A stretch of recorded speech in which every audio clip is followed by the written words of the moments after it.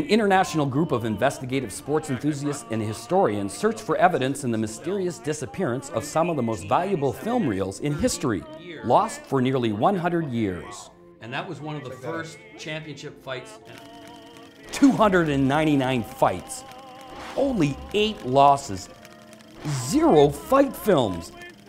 What the f? They're out there. We just gotta find them. This, it's the holy grail of boxing to find them. I'm always chasing rainbows. This is the search for the lost fight films of the incomparable Harry Greb.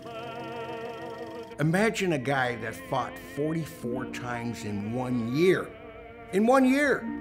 And won every one of them. We have the best journalists, we have the best historians. We're going to the Smithsonian, American Film Institute, we're going to go to the archives. We have a ton of leads here, Scott. I hear what you're saying, but to me, this is beyond that. Sure. Like, it transcends into the entertainment world, the general public. Absolutely, and it's in somebody's attic, and it's up to us. This is a call to action. Imagine a guy that had almost 300 fights. Imagine a guy that fought from welterweight, middleweight, light heavyweight to heavyweight.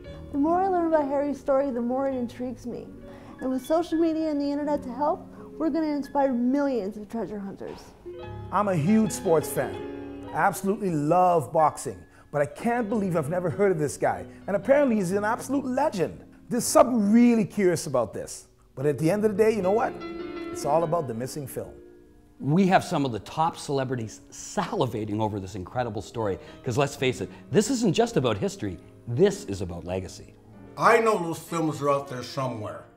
So put on your Sherlock Holmes hat, guys, because I want to tell you something. The one who finds this is worth millions of dollars. Absolutely. See you later, guys. I'm going after it. We got some work to do. We got some work to do. Let's go, guys. Sure do. Let's go get it. Mustang is a tough, good name for a bad, tough, husky, angry plane that could have been friends with Harry Greb if Greb had had an engine instead of a heart. Imagine a fighter who did all this when he was blind in one eye and could hardly see out of the other. Unbelievable. How is that even possible?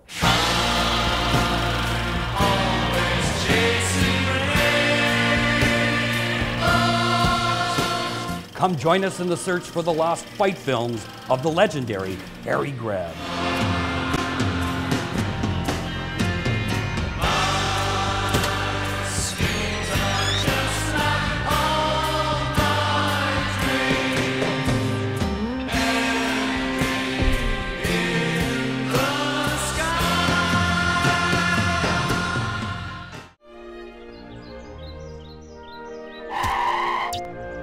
What are you, Newton?